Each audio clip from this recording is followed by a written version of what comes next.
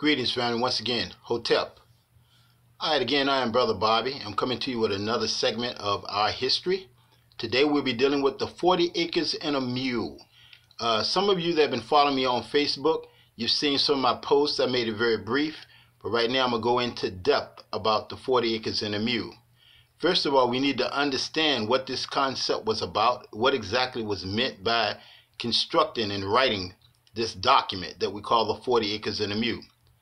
When I was living in Portland, Oregon, I saw a professor, one of us, who said we never did receive our 40 acres and a mule. We actually received it twice. The first time it wasn't called 40 acres and a mule. It was called General Order Number 11. General David L. Hunter, who was a part of the Union military, he was down in the South, and he proclaimed that the land down there should be issued out to the free slaves that were about to be emancipated. His name was, again, General David L. Hunter. Now, this information is found in this book right here, 100 Amazing Facts About the Negro with Complete Proof.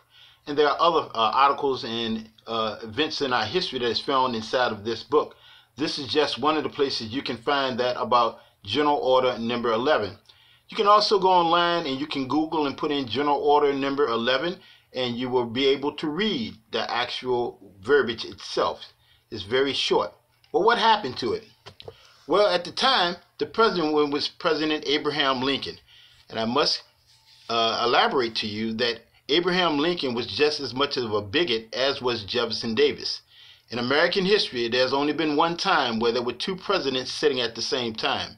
You had Abraham Lincoln of the Union or the federal government, and you had Jefferson Davis, who was representing the Confederacy, and of course his capital would be Richmond, Virginia.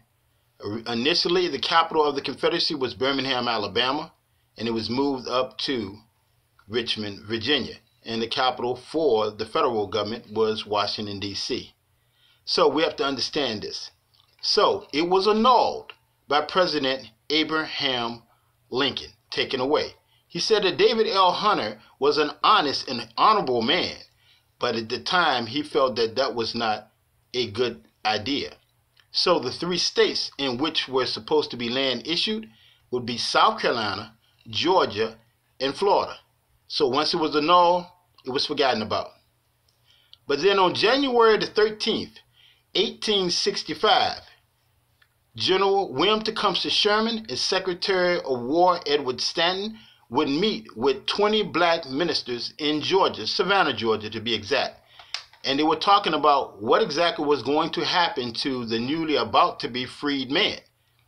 They came back January 16th, 1865, what was known as Special Field Order Number 15, the 40 acres and a mule.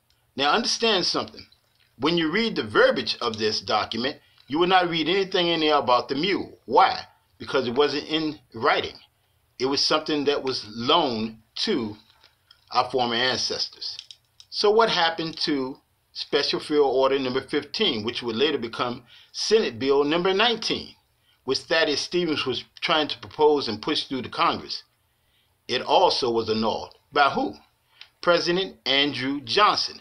Now understand something. President Abraham Lincoln, once again, was a bigot. He was just as racist as Jefferson Davis. Can it be proven? Yes, it can.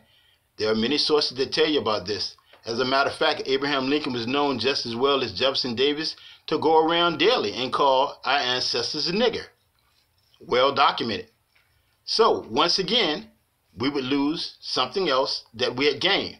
So with the assassination of Lincoln, Andrew Johnson would annul Special Field Order Number 15, and once again, we were without something, which was land.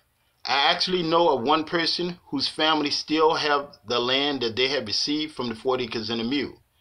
So that concludes this very brief historical moment. If you are looking for someone to lecture concerning our history, the unedited version, I am available. I can be reached at shalom01@yahoo.com, and that is SHOLOMHO1@yahoo.com. Again, that is SHOLOMHO1@yahoo.com. I am available for speaking engagements. Again, Thank you for listening.